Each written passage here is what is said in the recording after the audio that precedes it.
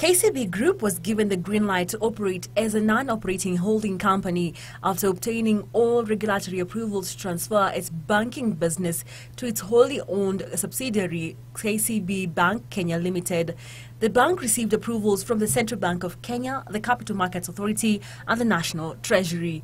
KCB Group Chairman Ngeny Biwott projects that the new structure will increase efficiency in access to and allocation of capital while enabling the equity markets to place appropriate value on the group's business separate from the current banking operations to be undertaken by KCB Bank Kenya Limited. He says the reorganization, which will effectively separate the banking business from other incidental business entities, will however not result in a change in the ownership structure of Kenya Commercial Bank Limited.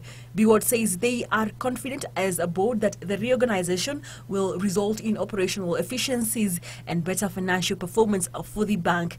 The new units will be able to operate independently while being supervised by the mother company to ensure that the activities are run according to the laid down practices and move towards boosting the bank's financial performance remarkably. Biwott said that to enable KCB to achieve its Pan-African vision and sustain growth in earnings and assets, the group requires a structure that will allow it to have the easiest path to expand without compromising any of its existing businesses.